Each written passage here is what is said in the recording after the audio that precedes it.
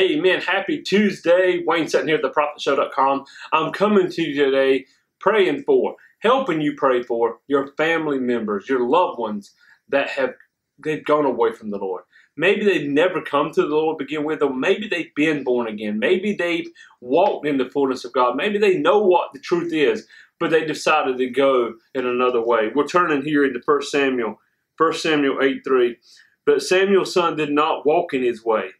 They turned against after dishonest gain, took bribes, and perverted justice. And see, and even Eli was a priest and a leader in ancient Israel.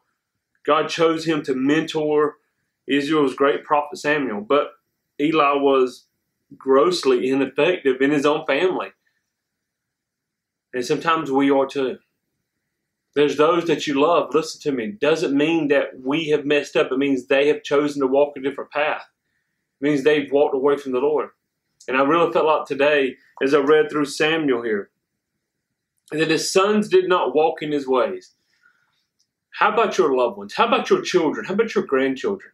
Do you have children or grandchildren that you have prayed for, that you've talked to, that you've argued with, but they're far from the Lord? I want you to do me a favor. I want you to go and begin this prophet show by letting you know I'm praying for them today. I'm praying for them today that the glory of God would come upon them, that people would come into their life. I want you to post just in the comments below if you want to, or you can even go to thesecondadam.com, thesecondadam.com/prayer. Put in their names. Let me know.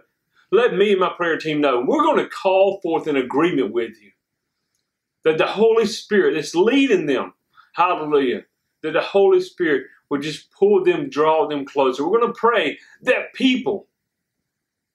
other people would come into their life, that would bring them the message of the gospel.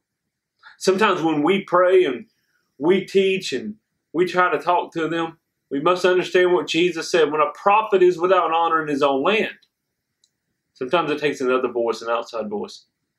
Amen. So while you're praying for your children, your grandchildren, your spouse, whomever it may be, maybe they're not listening, but you continue praying, because every time you pray, you're shifting the atmosphere of heaven. Every time you pray, you're shifting the atmosphere of heaven. But also find someone else. If you are without honor in your own land, then find someone else. Who can you pray for? Maybe you have a friend. Maybe it's their children. Maybe you have a co-worker. Maybe it's one of their children. Can you pray for them? Can you say, I'm going to pray for your son. I'm going to pray for your daughter. I'm going to pray for your spouse. What's their name? And can you take dedicated time every day to pray for them? To speak over them. Because as you pray for one another, your prayers will be answered. I love seeing families come together. Families come together. Amen. Under that umbrella of love. Under that umbrella, that anointing of love. If you're the only one in your family that's saved, the only one born again, continue to pray. And let us pray with you. Let us pray with you. Guys, go to theprophetShow.com, theprophetShow.com if you haven't signed up for our newsletter yet. Let's sign up, receive these daily updates, these prophetic prayer portals. Also, go to theoffering.plate.com. Theoffering.plate.com. We just increased our ministry budget. We just increased our ministry budget so we can take this message through media into parts of the world that no one else may ever get in by foot. We're going to get in by video. Amen. We're going to get in, hallelujah, through media. And it's not cheap. So help us if you wouldn't mind. If you would help us at theoffering.plate.com. Theoffering.plate.com. This is Pastor Wayne. I'm praying for you. I'm praying for your family.